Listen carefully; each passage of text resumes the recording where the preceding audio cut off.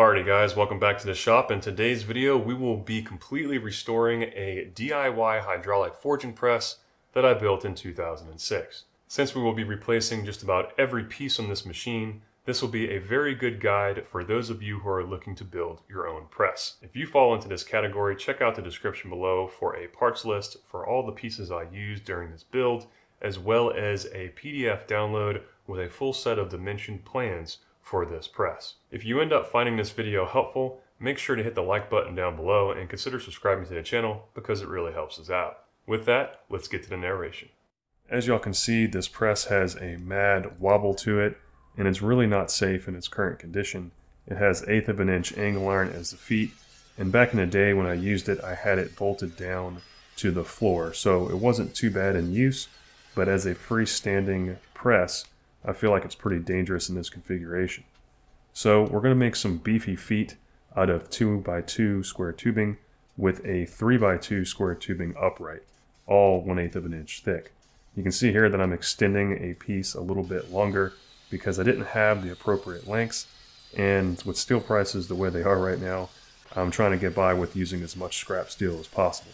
This is the first major project that I used the Evolution cold cut chop saw on, and I found that the clean cuts and the square cuts really sped up the process. I'll be putting these 1/4 inch angle iron tabs on the end of the feet with holes in them so that if I ever do want to bolt this press down to the slab, I have easy mounting holes on the feet already there. I know I've mentioned this in some of my previous videos, however I think it's worth mentioning again that this clutch welding table in combination with the squares from Fireball Tool are really a game changer when it comes to doing welding projects. Setting all this stuff up was much faster, and being able to work off the ground is just more comfortable in general. You can see here that I'm finally getting my welding machine dialed in, and I think this weld I'm about to show you is probably the best weld I've ever done with this MIG welder. So I was pretty proud of that guy, and that's why I zoomed in here for you guys. I ended up putting a 1/4 inch cap on the top of these feet sections, on the top of the 2x3 portion at least of the feet sections. And I did that more so out of aesthetics than anything else. I'll be putting some angled supports here. They're at a 45-degree angle, just with some scrap steel that I had laying around. And that's pretty much the entire construction of the foot. So I have 2 of these feet, and I'll put them on each side of the hydraulic press. But before that, we're going to go ahead and start tearing down the press, getting it a little lighter so that we can shorten it before putting these feet on there.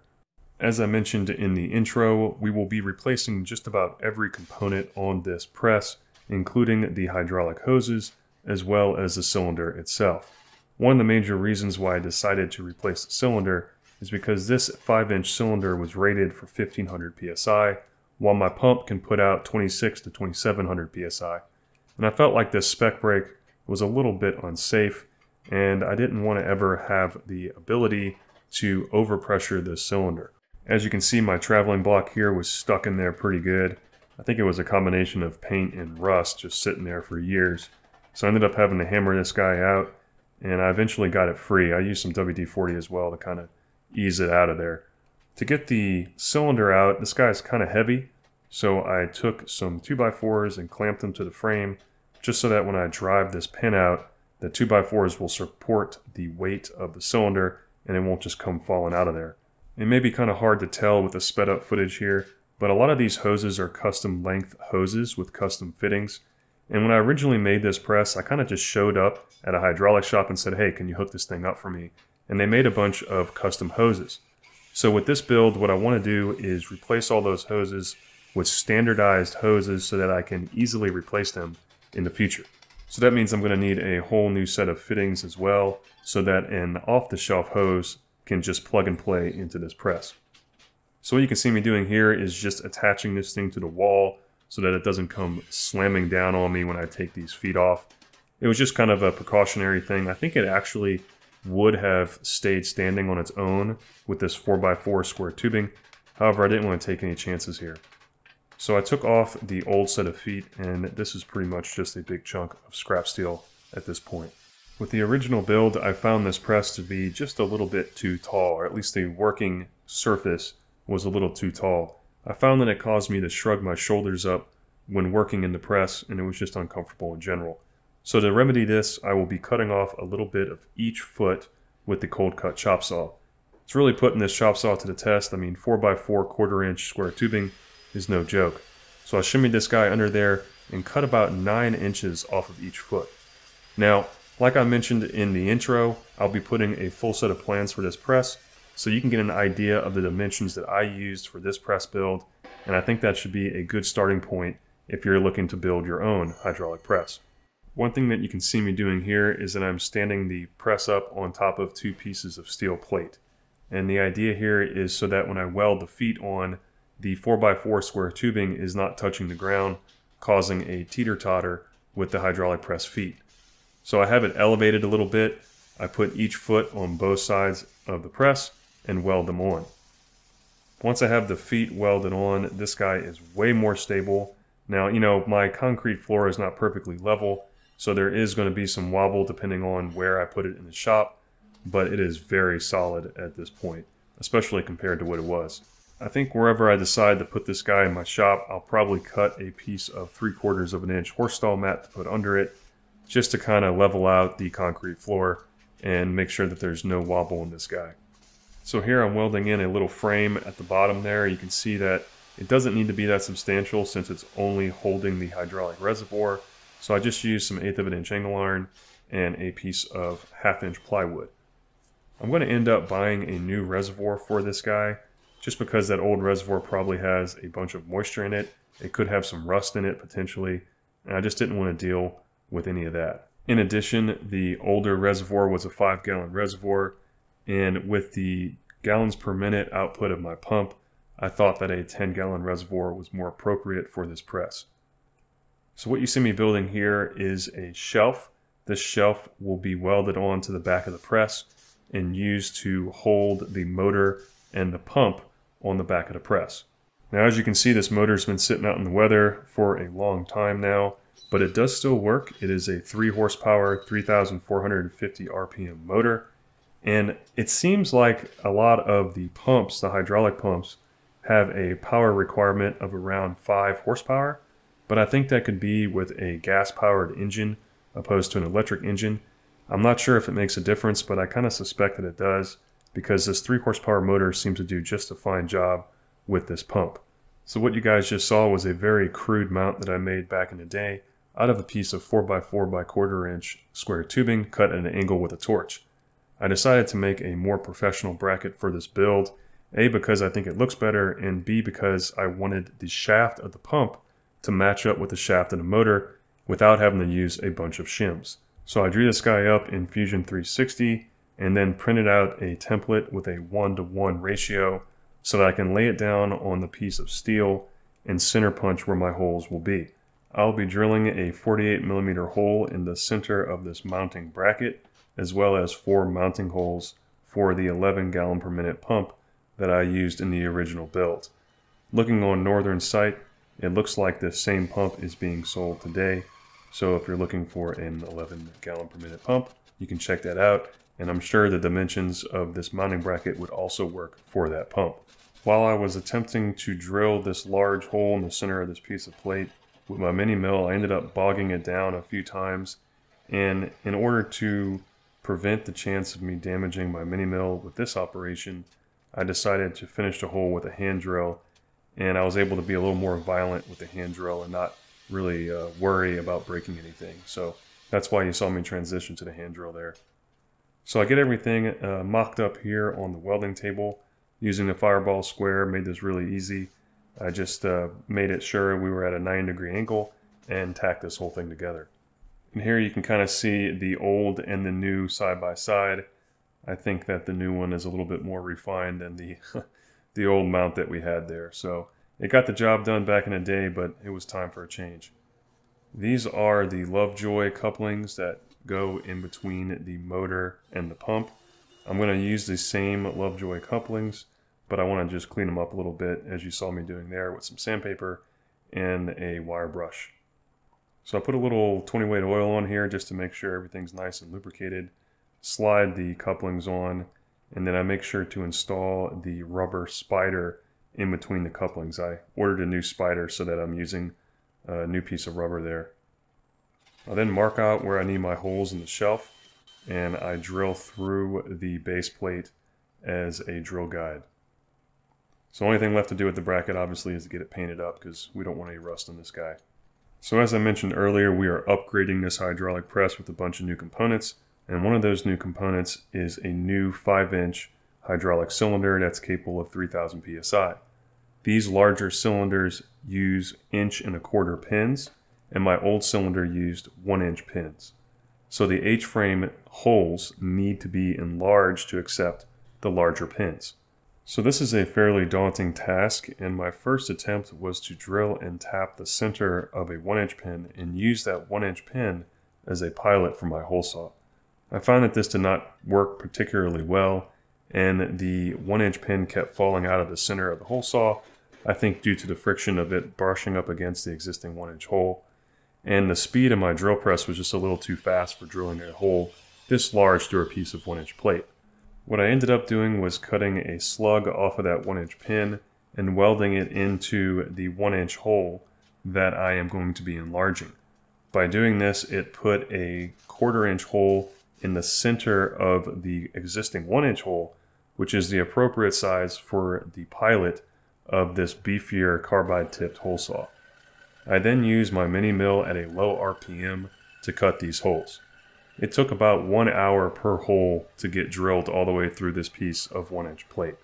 I did end up bogging down my mini mill a couple times here and found that the best way to drill these large holes was to advance it slowly and repeatedly pull the bit up to remove the chips. So I would advance it a little bit, then pull it up, remove the chips, spray some more cutting fluid in there, and then just repeat that process until the hole was drilled. So that's why they took so long to drill. The harder hole than a traveling block here was obviously drilling it on the frame itself.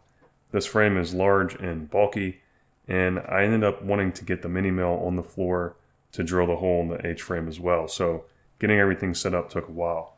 I'll be using the same method. I'll put the plug in the H-frame plate, weld it in, and that center hole will be my pilot. So now that we have the center hole pilot welded in there, the next step is to take apart the mini mill, take it off of its current workbench, and move it onto the floor next to the H-frame. Before doing that, I need to level the H-frame and then measure how large of a stand we need to hold the mini mill at the appropriate height. I'm just using some pieces of 2x4 here, cut to the appropriate length in order to hold the mini mill at the appropriate height for the hole to be straight when it's drilled through the H-press. So this took a little bit of measurements and going back and forth to make sure I got all the measurements right. But I got the mini mill here on the stand. I'll then hold up the H-frame and put some supports under it and slide the mini mill in between the two pillars and then carefully bring the H-frame down around the mini mill.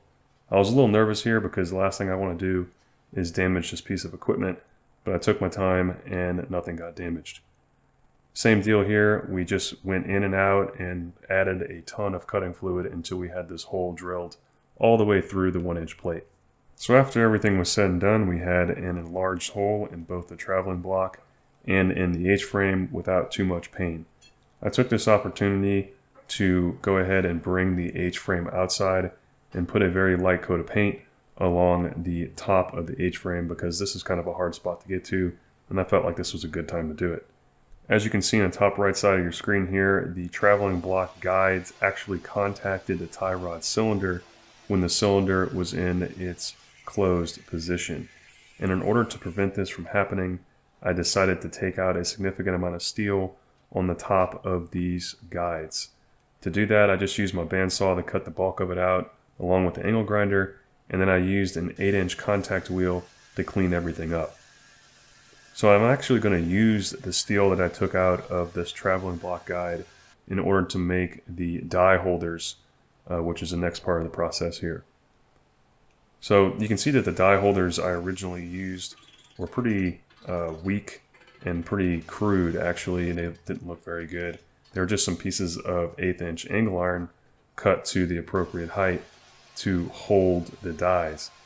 I didn't like the way they looked, and I thought they were pretty weak, so we're going to take some 1/2" plate here and make some new die holders. Not only will they look better, they'll be stronger, and they're also going to be significantly wider than my original die plates. So I wanted to have the extra width there for whatever type of dies I plan on making in the future. So I took these pieces of 1/2-inch plate and I welded them about 7 inches apart from each other. And then I took a piece of 1/4-inch plate and welded it on top so that it will hold the die in. I then put a backstop on these die holders with a piece of 1/4-inch plate there. And I ended up moving that later on in the build, and you'll see it. Just one plate in the middle there kind of caused a little bit of a pivot point for the dies, and it didn't get held in there as squarely as I'd like. So here's me doing the same thing on the H-frame, and this was a little tighter to get to, and I ended up using a Fireball minion square and some 1, 2, 3 blocks to get the spacing right to hold those pieces apart from each other. After that, I threw some paint on these guys just to stop anything from rusting, and also because I felt like this was a good time to do it. I cleaned up the traveling block and painted it as well. Now I thought about rebuilding that traveling block, but I didn't really see the need. It seemed like it was doing a perfectly fine job, so maybe down the road if I ever needed to, I could rebuild one of those. So these are the old dies, and I'm just kind of taking them apart here because I wanted the steel. You know, they're the pieces of 1-inch plate and some 1/2-inch plate, and you know how that stuff's hard to come by nowadays. So what you see me doing here is extending the 5-inch dies to 7-inch dies using some of that scrap plate, and I'm making a new set of flat dies using the old plate that I had. So these are pretty simple dies. I just have a 7-inch base plate, and the total height of each of these dies is about 2 inches. That works out to the dimensions that I need for my 8-inch stroke cylinder, so that these two dies meet up just about perfectly with that 8 inches.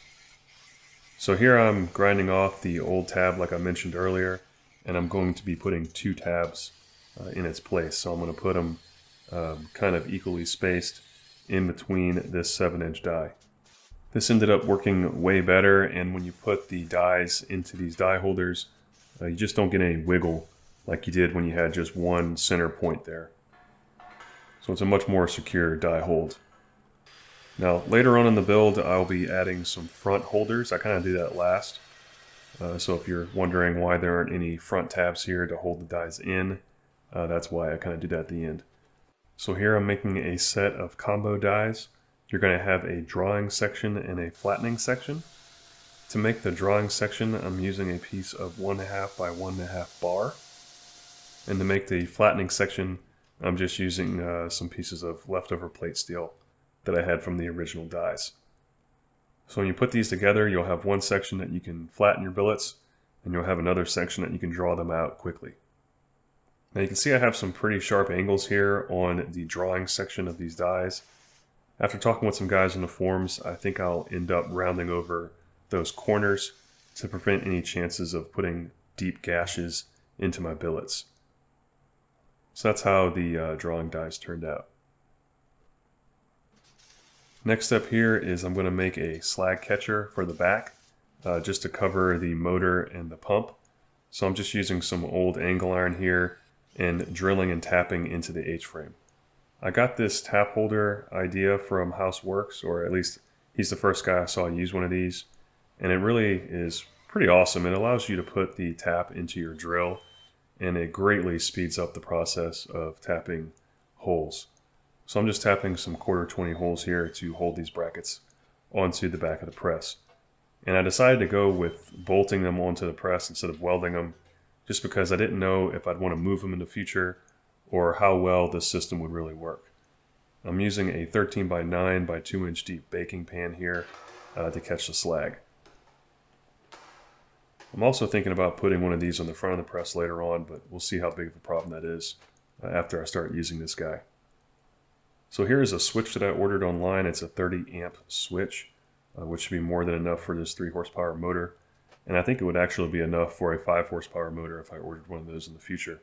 The one negative about this switch is everything's really tight inside of this switch box. And I'm using 10 gauge wire here, so it was just kind of hard to get this guy wired up.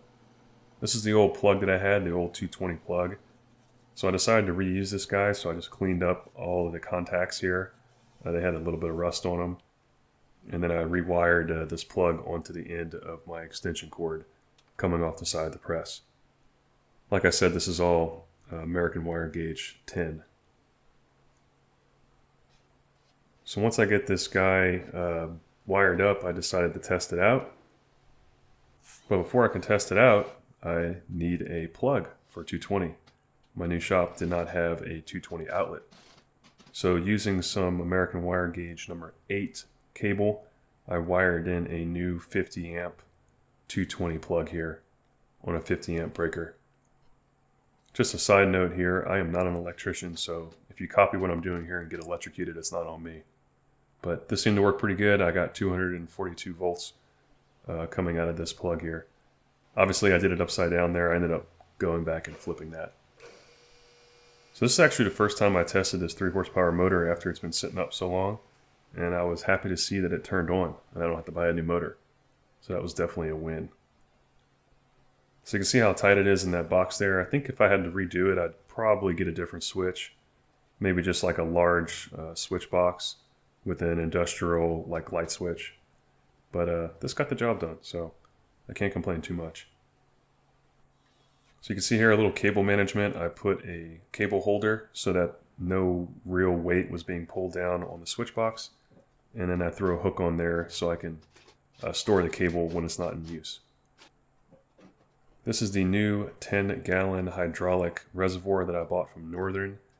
I went with the Northern reservoir because it had the appropriate inlet and outlet port sizes for basically the stuff I already had, and also like the large rate strainers and things of that nature. So I found that their tank was also thicker in the wall thickness than most of the other tanks I saw online, so I just went with the more robust option here.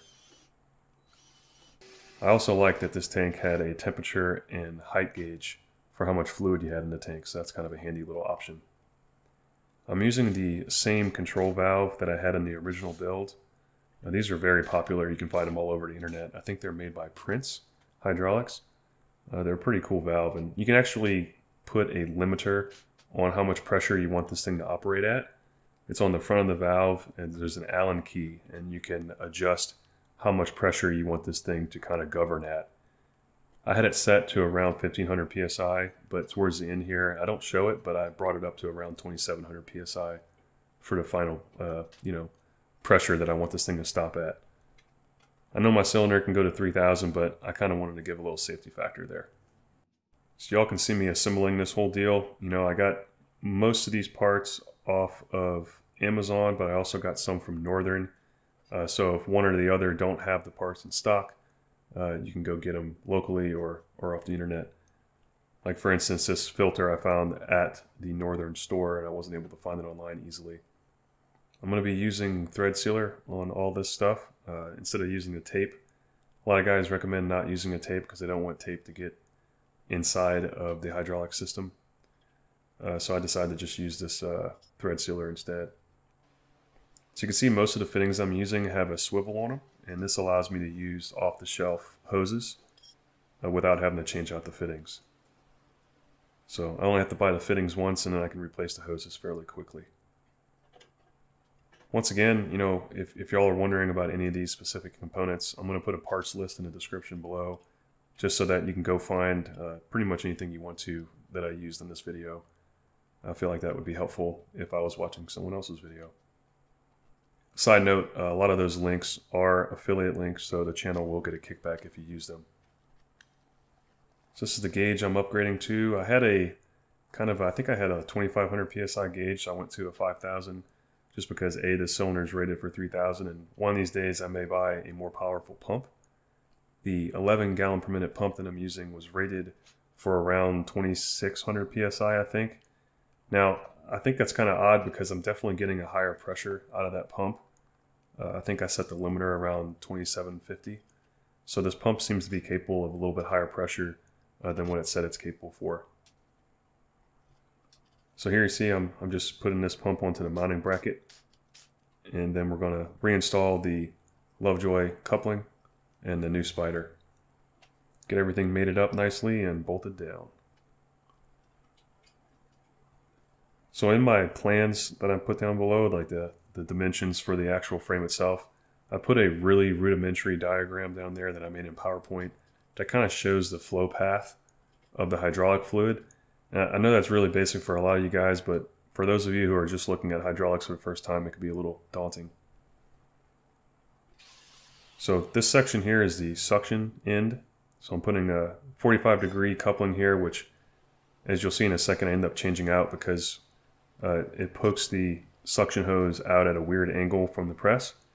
And the reason I tried using that 45-degree fitting is because that's a fitting that I had from the original build. But I decided to go back and buy an $11 fitting to make this look prettier, just because it was driving me crazy. Probably would have been a tripping hazard too. So I put a 9-degree fitting there and cut the suction hose a little shorter so that it went straight up into the pump. This is the new cylinder. I actually bought this directly from Northern. They had the best price for a cylinder with these specs. The cylinder is rated for 3,000 psi, like I mentioned before. They also have in there that they have a 6,000 pound like burst pressure rating or something, so that's good to know. The old head method. Yeah, I was cracking myself up there with how I got that pin put into the clevis at the top of this thing. It was a little precarious, but I'm like, oh, I don't need a third hand, I'll just use my head. So got that done. Now this traveling block is pretty tight in the H-frame, so I decided to go ahead and hook the cylinder up and move the cylinder clevis down to the traveling block instead of trying to force that traveling block up.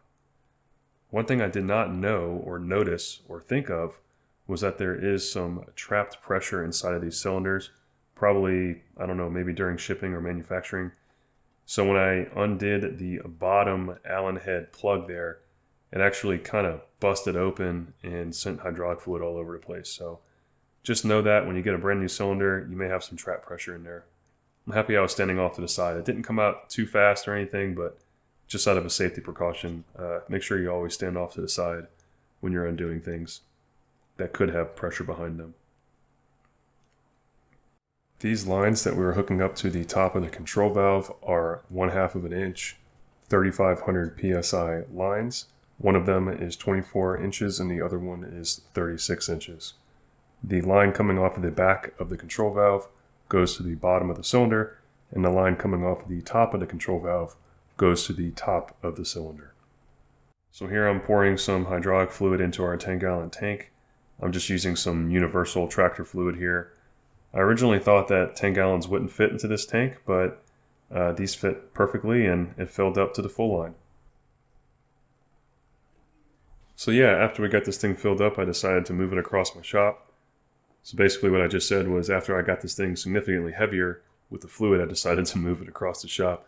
So I just slid it across the concrete here, all the way up to the outlet so I can turn it on. So this is the first time we're plugging it in here. I'm always a little cautious when I turn things on for the first time, so I used the dowel there to make sure nothing exploded.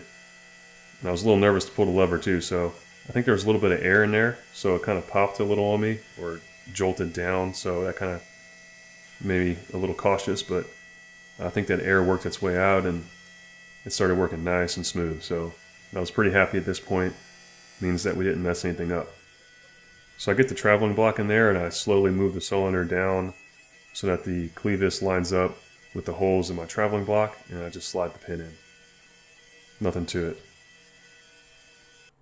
So once I have the pin installed, I can put the traveling block guides onto the front and the back of the press. These are using 7/16 hardware. And I tighten them up really tight. I found that, I don't want any slop in this thing front to back or side to side, so I'm going to wear some paint here and there, but that's obviously not a big deal. After we get these guides nice and tight, there's only one thing left to do to really top off this build, and that is to add a sticker. So I took off the safety sticker, because who needs that, and added a Redbeard Ops sticker right onto the front of the cylinder, just so everyone knows whose press this is. And this is the first test run, up and down. It's working. I'm happy. There was a little leak at the top of the cylinder in that plug to the right you see there. I guess they didn't put that plug on there very tight from the factory. So I just went and tightened that plug up and no leaks after that. I put a little Waze oil on the press from my lathe just to have a little bit of lubrication for a traveling block. Of course, here are some fun test presses. You'll be surprised at the stuff that I destroyed in my shop. I won't tell you all of it, but it's nice having a bunch of power here because you're just crushing things physically and metaphorically. So like I mentioned earlier, we put some stops in the front of our die holders, and this is just so that the dies won't come out when you're drawing out a billet. If you're pulling the billet towards yourself, you don't want to catch the die and shoot the dies out towards you. And then if for any reason there's any type of non-square pressing on a billet, you don't want it to shoot the dies out in your direction. So after I crushed a golf ball here, I decided to do a more applicable test of what I'll be using this press for. So I took a piece of 1/2-inch steel here and just decided to start messing around with it on the combo dies. So you can see I was able to draw this steel out fairly quickly and then get it nice and flat in a pretty short period of time. So I was really happy to see the performance of this press with this little test here. I'm going to be making a bunch of Damascus with this press hopefully, so stay tuned if that's what y'all want to see.